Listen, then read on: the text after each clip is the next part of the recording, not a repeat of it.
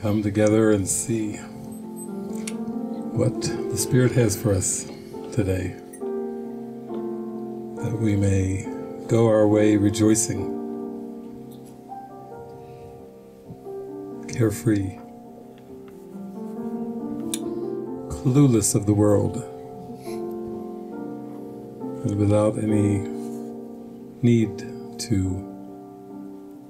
figure out the world or figure out our pathway, but merely content to practice the presence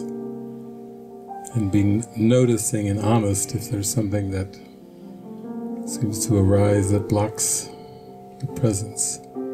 from our awareness. And the simplicity of that, how life, truly guided life, is meant to be simple.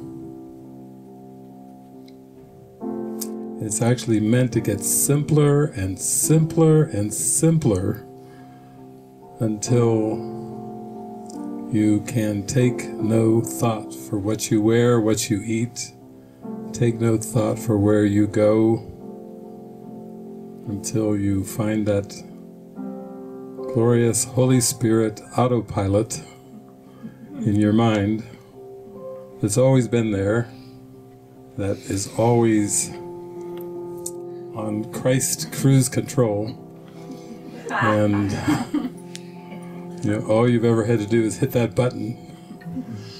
and in your mind and enjoy, smell the roses, savor the days, savor the moments.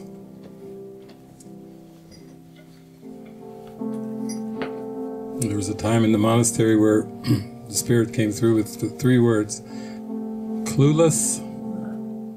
carefree, and cared for.